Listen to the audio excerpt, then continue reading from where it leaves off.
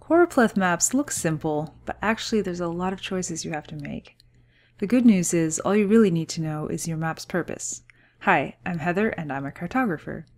Have you ever opened this pane in ArcGIS Map Viewer and thought, yep, looks good, moving on? Or maybe, oh no, I really hope no one ever asks me about these numbers. I get it, there's a lot of options here and it's really tempting to just ignore them and hope for the best. But in fact, just a bit of experimentation with these features can really improve your map. So how do you know what the right configuration is? That's a trick question. There is no right configuration, not even for the same data set. It all depends on the goals of your map. What are you trying to say? In this video, I'll share 5 examples using this data set. It maps maximum allowed building heights. To make a Choropleth map, I'll choose Counts and Amounts color. Let's pretend that my goal is just to explore the data. So for that, the default configuration works pretty good. I have the high to low theme, that's using light blue for the areas where only short buildings are allowed, and dark blue for the areas where you can build really tall ones. And this histogram helps me explore the data. I can see that the lowest height is 8 meters and the tallest is 90. The average is 17.8. And according to the histogram bars, most of the data is down here below 34, and there's a few outliers that are really tall. Everything on the map between 34 and 90 meters is the same dark blue. So to explore my data, I can play with this breakpoint a bit and see how it affects my map. I can play with this one too. But if I'm making a map to help someone else explore this data, someone who doesn't have access to these sliders, I think I want to show the full range so they're not missing anything.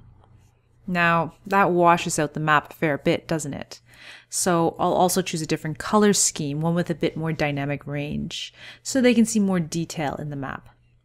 Okay, so I think that's perfect for a map that's intended to help someone explore the data. What if my goal was to provide a reference to the public so they could check what the allowed building height was in any given area?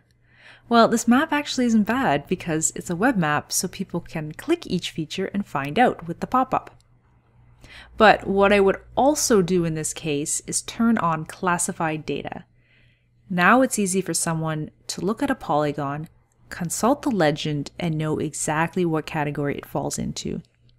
I'll increase the number of classes to get better granularity, but I don't want too many classes.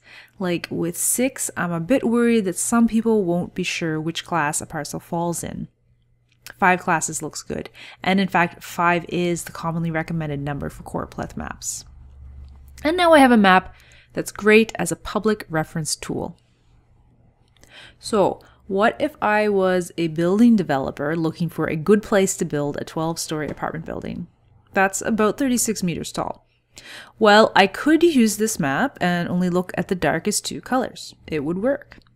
But if I was designing a map with this purpose in mind, I could do much better. I'm going to turn off classified data. That will allow me to choose a different theme. I'll choose above. This theme emphasizes data above a key value. My key value, of course, will be 36 meters. Actually 35. Now anything more than 35 meters falls in this color range, and anything less than that is a pale yellow. Well, the above theme is good, and you would think it would be good for this scenario. I did, but you always have to try a thing to find out. You have to assess whether or not the map you made actually achieves your goal. And in this case, it doesn't. This orange area is just as viable an option to the developer as the yellow areas. But it's really hard to see. You know, if you have a really simple goal, it probably calls for a really simple map. This developer just wants to see yes places and no places. So I'll turn classified data back on and drop it down to 2 classes. I'll set the midpoint to 35. Now this map is super simple. I can make it extra crystal clear by changing the legend labels. Blue areas are possible building locations and yellow areas are not. And now I have a map suitable for the building developer.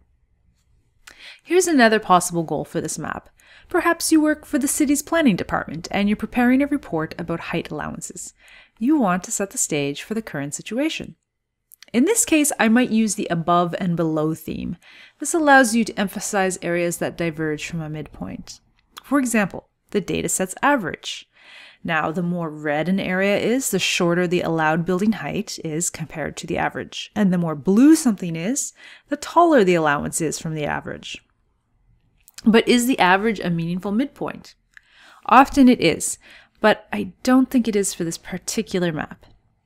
I thought maybe the mode might make more sense than the mean, so I made a chart, and I can see that the most common building height is 11 meters. That's about 3 stories tall. Let's set the midpoint to 11. Now, you can see where allowed building heights are unusually short in red and where all the taller allowances are in blue. This map identifies which parts of the city are different from the usual, and that can be a helpful starting point when planning for change. So I think it works for the planning report scenario. Now let's say your goal is more persuasive. You're trying to convince the city to allow taller buildings in areas that have historically only had single-family homes. Well, I might go back to the high to low theme, but I'll flip the color ramp. Before, the emphasis, that is the dark colors, was on the areas with really tall allowances. Now the map emphasizes areas where only short buildings are allowed.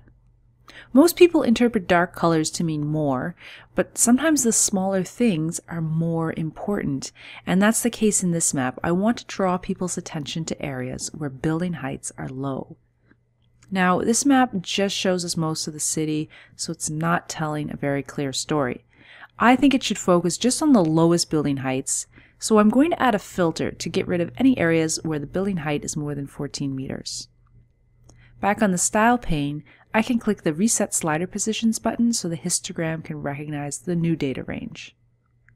I can increase clarity even more. There's not a whole lot of values between 8 and 14, so having a continuous range of colors isn't really necessary. I'll classify the data into 3 classes, 8 to 10, 10 to 12, and 12 to 14. And I'll choose a color scheme that is a little less calming than the default blue because I'm trying to spur people to action. And I can actually tweak this color scheme further. I'll make the brown just a little bit darker. Okay, so now I have only 3 colors, which is really easy to read, and that's important for maps that are intended to persuade.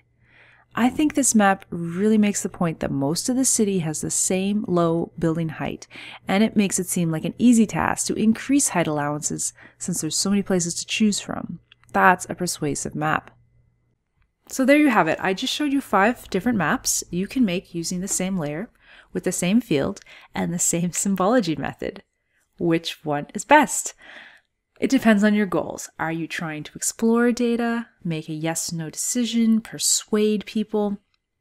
So next time you sit down to make a Choropleth map, take a moment to figure out your map's goal. Then try a bunch of different things with these features. Experiment, have fun, compare your results, and ask yourself, which one tells the story best?